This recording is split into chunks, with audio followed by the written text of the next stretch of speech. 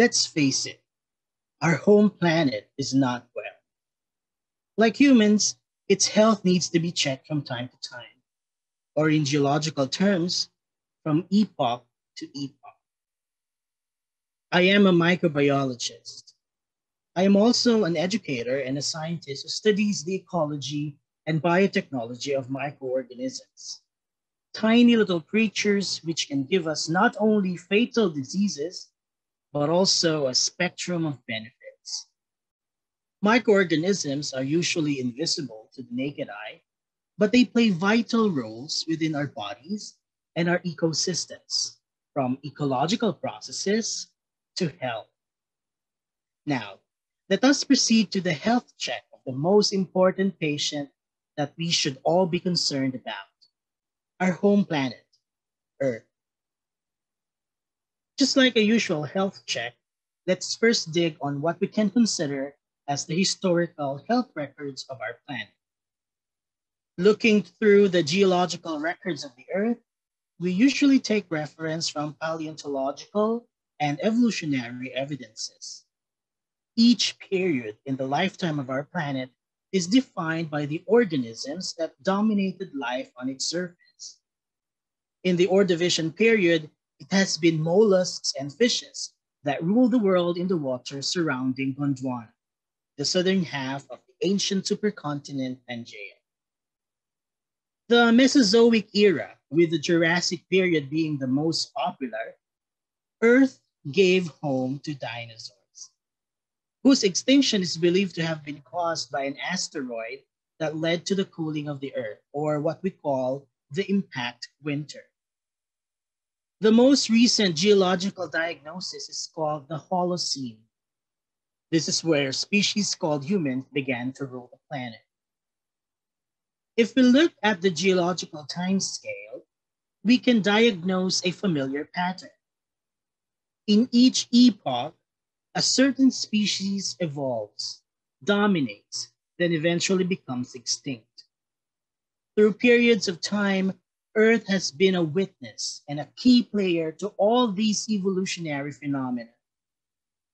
The existing life forms and the prevailing conditions of the planet have been central to the fate of the dominant organisms. And if you may have wondered, yes, we are the dominant species of today, and we are not exempted from being extinct.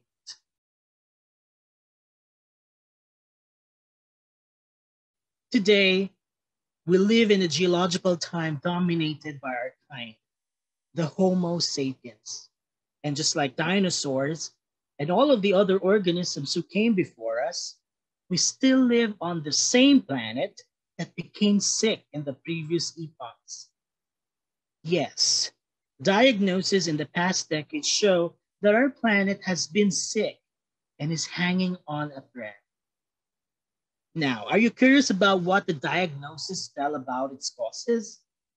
Sad to say, but yes, it's true. It is us, humans. Let us now consider the atomic bombings in Nagasaki and Hiroshima. These events demonstrate how much power our species possess and its associated harm on the planet. Experts believe that events like this led to the birth of a new chapter, focused on the impacts of our activities on the planet, its climate and ecosystems, the Anthropocene. While some may argue that the Anthropocene began during the Industrial Revolution, the atomic bombs of Nagasaki and Hiroshima are glaring demonstrations of the true power of the human species and its ability to cause damage on Earth, the resounding identity of this current epoch.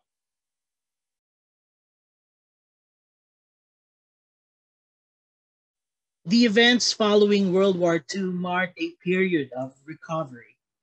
Humans were ready to rebuild the society they have torn into pieces, to refocus their energy to the new world order, to raise families, to end hunger and suffering brought about by war, to bring prosperity, and to catalyze development across the globe. And so they did, exhibiting once again the power of the human will. The world was witness to the new ways of human life. There was an increase in life expectancy, an improvement in child mortality rate in the 50s up to the present. Today, our species has reached milestones in health, medicine, science, agriculture, and many other disciplines. We can actually name a number of positive ways humans have improved for their benefit. But at what expense? All these conveniences enjoyed by these dominant species are being extracted from Earth. In the process of achieving milestones, humans have also caused a change in the state of natural ecosystems of the present, displaying yet again their power and introducing what is regarded as the repercussions of the Anthropocene: disruption. This would come from various forms of human activities. To name a few, massive non-renewable energy consumption like fossil fuels, irresponsible water use, fertilizer consumption, and plastic pollution. Along with the increase in GDP and rise in population, humans made impacts to ecology, or in our terms, the health of the planet. The Anthropocene has indeed arrived, bringing disruption and posing threat to human health and existence. We have become parasites in our own home. And Earth's death is just around the corner. And just like any other parasites, we will be obliterated when our host dies.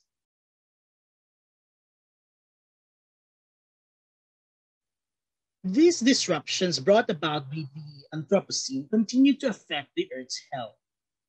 And as we are experiencing today, it is now affecting human health too. We are now experiencing impacts on human health brought about by and made worse by unhealthy environmental conditions. To name a few, cardiovascular and respiratory diseases are linked to excessive heat and other environmental conditions. The emergence of zoonoses, or those diseases that can be transferred from animals to humans, have links to disturbances of forest ecosystems. Infectious diseases, including COVID-19, are linked by scientists to the destruction of the integrity of ecosystem and biodiversity loss.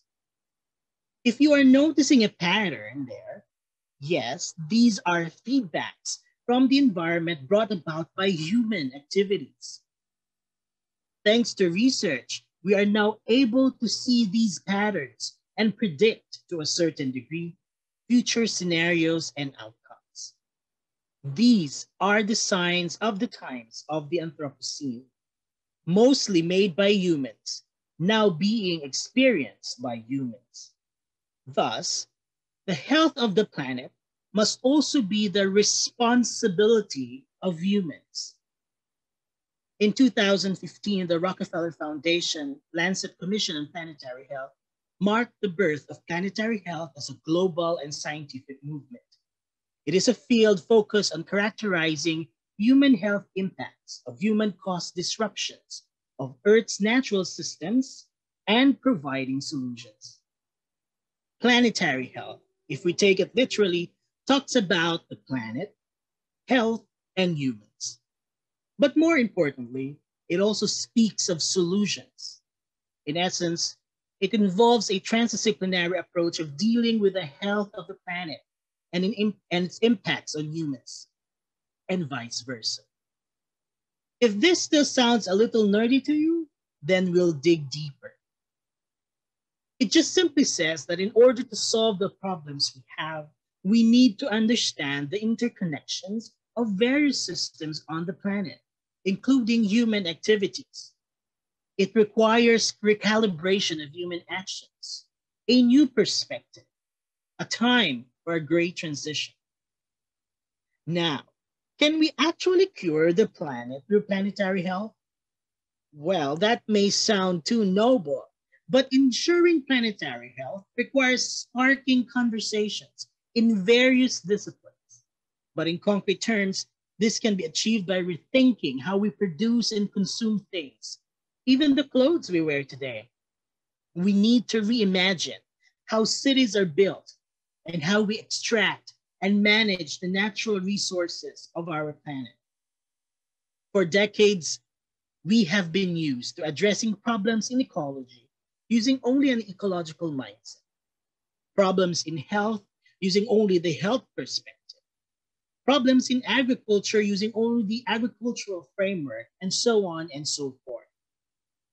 Planetary Health's call for transition is about innovation across fields of human knowledge and practice, and collaborating across social dimensions. Humans need to blur the lines, integrate and synergize as we maximize our capacity and time as the dominant species. Through this, our kind can be remembered as the organisms who manage to care about the planet's health, second only to their convenience. In our diagnosis, we learned that we are actually dealing with two patients. We are dealing with the unhealthy human and the equally unhealthy planet.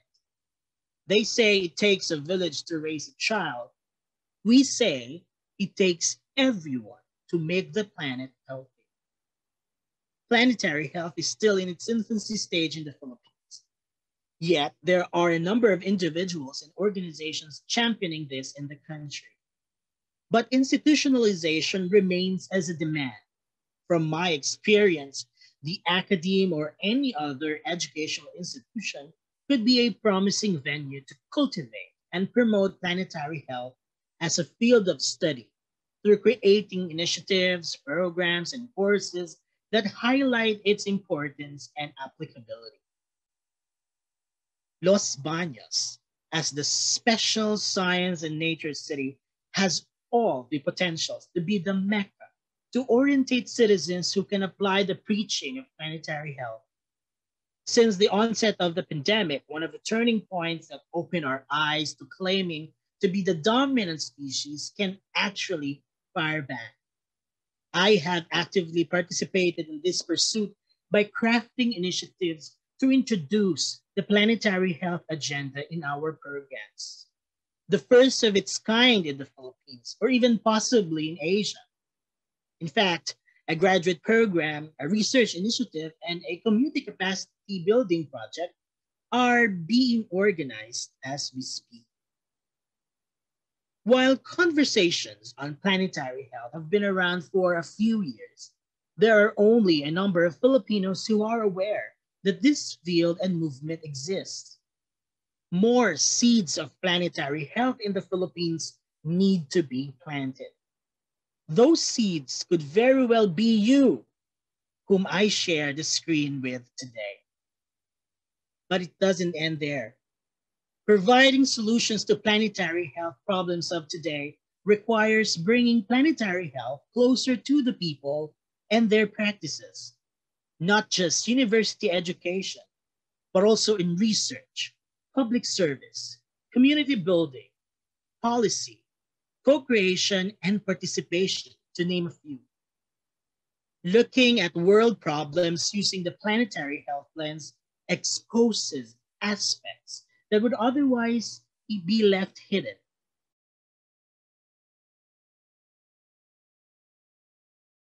Now, what could be the best prescription for this planetary health diagnosis? I say, be the seeds for the planet, the seeds who are prepared for the next disasters, environmental challenges, economic crises, and pandemics. Future-proofing the community is necessary to upgrade the way we live in the time of disruption, the now normal. That is why participation in fora like this one, joining discussions on current issues of the world, participating in local community initiatives, creating education and research programs, and developing innovations are essential in birthing a new breed of Filipinos. the Filipino planetary health citizens. I encourage everyone to devote time to examine our activities. Ask yourselves, am I a planetary health citizen? How do my activities impact the health of the planet? In the life of the world to come, humanity is still bound to leave wounds in our home planet. But of course, we would not want our epoch to be remembered as a time when the dominant species, who are considered to have reached the highest form of intelligence in history, was not able to do anything for the planet's survival. We do not have to wait for another Yolanda or the emergence of another pandemic or the disappearance of some of our islands or even another threat of a great extinction event for our species to realize that being dominant does not exempt us from the ills brought upon by that same dominance. It's time for a planetary health check. But more than getting our planet's health checked, we need concrete actions. And that begins with planetary health.